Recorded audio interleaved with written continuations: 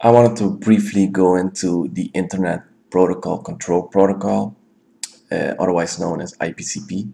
So in iOS, we can automate the assignment of IP addresses through IPCP, similar to using DHCP.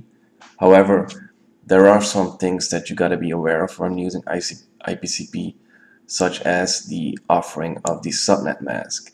So you can actually configure IPCP to give out masks to clients. However, iOS will just choose to ignore that and always install a /32 mask. So with most routing protocols, that wouldn't be a problem. However, with RIP, we have this validate update source enabled by default, which will conflict with IPCP, because remember, IPCP, we do not have the correct mask. We have a /32 mask, so RIP will not function. A way to get around this is by not using RIP or IPCP at all, but that's just what we got to do, right?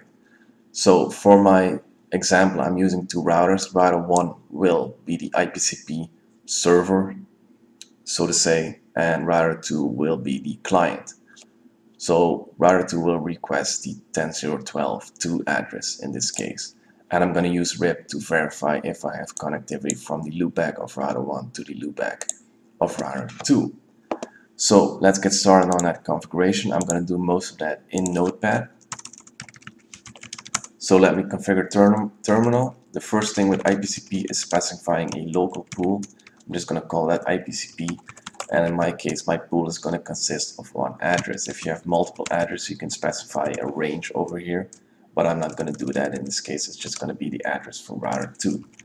Next, I'm going to go on my serial interface. And the first thing that I want to put in here is specify the encapsulation to be PPP, because the default encapsulation for serial interfaces is HDLC on Cisco devices.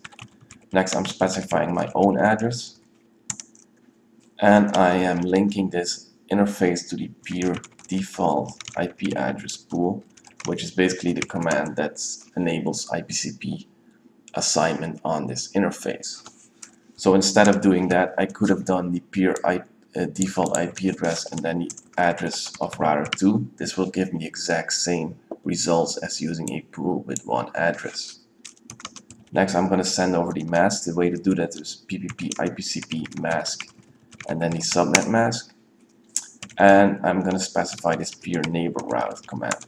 So with PPP, the default is to create /32 routes for each connected interface. So with HDLC, we'll only see, for instance, this network when we're creating when we're assigning IP addresses. However, with PPP, we will see the 10.0.12.1/32 over here and the 10.0.12.2/32 over here as well.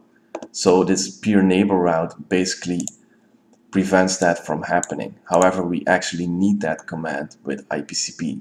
So luckily for us, it is enabled by default, but I just wanted to put it in here to make a point and to make sure that it's actually online.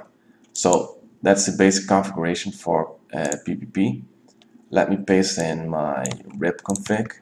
So this RIP is just going to be enabled on the 10.0.12 network and the 192 network. And I'm leaving the validate update source out of there for now. So let me add a no shot in here as well, and we're basically done with this configuration. So very quick, very easy. Let's configure this. And for router 2, I obviously do not need the IPCP settings. However, I do want this interface to be PPP. The setting for address, I want an address negotiated. I do not need the peer default IP address either. However, I am going to request a mask, and I can leave the rest in place. So that's the configuration for router 2.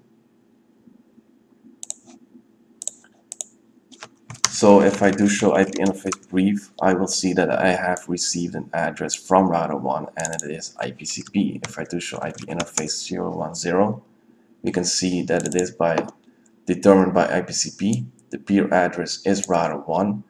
However, as you can see here, our actual mask is /32. Even though we requested a mask from router 1, and router 1 provided us or offered us an address that is /24.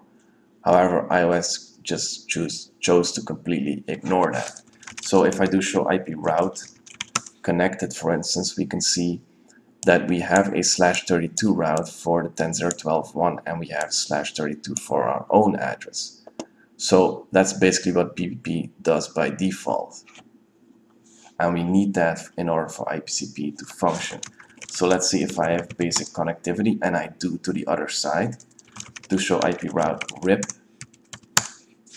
I do not have any RIP routes right now. So let me see if RIP is actually configured here. And it is configured here as well. Do show IP protocols. Do show IP protocols and do show IP route RIP. Ah, I see I do have it over here. And let's see if I have it over here. So I have not even received the route for the loopback address of router 1. So if I do show IP interface brief, we can see that we do have it online here. So I have received the route from router 2. However, on router 2, I have not received any RIP routes. This is because of the validate update source. So the way to fix that is go into router RIP and say no validate update source, and I'm going to clear the routes while I'm at it. So if I do show IP route RIP, now I can see that I have received the route for the loopback of router 1. If I try to reach that, now it's working just fine. So we need the no validate update source on the IPCP client. We do not necessarily need it on the IPCP server. So that's basically it for IPCP. Just remember that it relies on PPP, and there are some problems if you want to implement it alongside the routing information protocol. Thank you for your time.